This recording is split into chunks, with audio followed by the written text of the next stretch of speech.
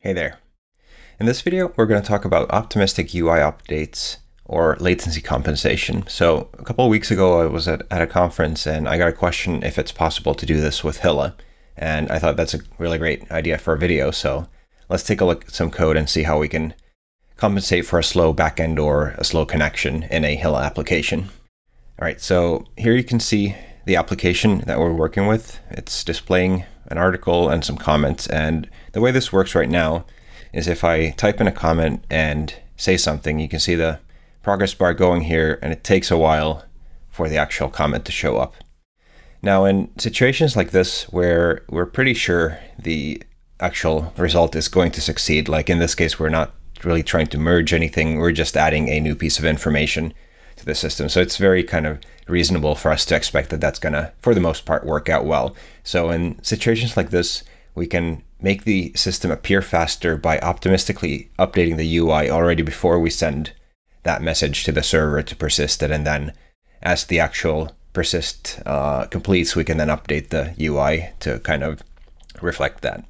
So let's take a look at the code we have for our application. So like I mentioned, I'm in a Hilla application. I have a endpoint here that kind of simulates a article endpoint. So I have a faked endpoint that gives me an article by an ID, just generates a random article using some faker data. And then we have another API here for adding a comment. And what this does is it sleeps for 3 seconds and then it returns a simulated saved comment. So essentially adds an ID to the comment that we pass in. Now, if we go into the view here, we can see that we have a standard lit-based view, and we have a state, which is the article. We have a binder that we use for binding this comment form. And when we connect this view, we go to that article endpoint and fetch an article. We display the article here just in our render method, and then we have this this comment form here that's using the binder and the field bindings here. You can see that's hooked up here to this.submit comment, and that method, what it does is it uses the binder to submit. We have an async callback here, so we get the comment from the binder before it hits the server. And what we can do then is, in this case, we're still just calling the server immediately to add that comment, capturing the saved comment and updating the article by appending this saved article to the comments. And that's what gives us this functionality that we have right now.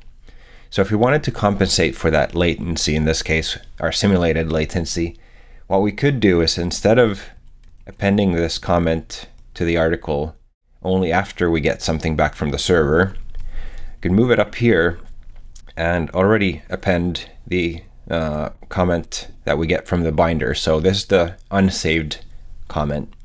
And then after we've displayed something to the user, we then go to the server and save this. But what we want to do then is be able to kind of replace the placeholder unsaved version with the actual saved version. And you can see here, I've appended this parentheses saved to the comment just so we can see when we're working with the placeholder data and when we're working with the actual data that's been persisted. So we've now kind of, so far if we could actually run this here. So let's type in something and you'll see that it appears immediately even though this thing is here. But you can also see that we don't get this parentheses saved, so we're never seeing the actual comment come back. And obviously in this case, it doesn't really matter, but in many cases, we would need to know the ID of that comment if we needed to edit or like or do anything else with that. So what we want to do here is essentially update the article again so that we update the comments to swap out that one.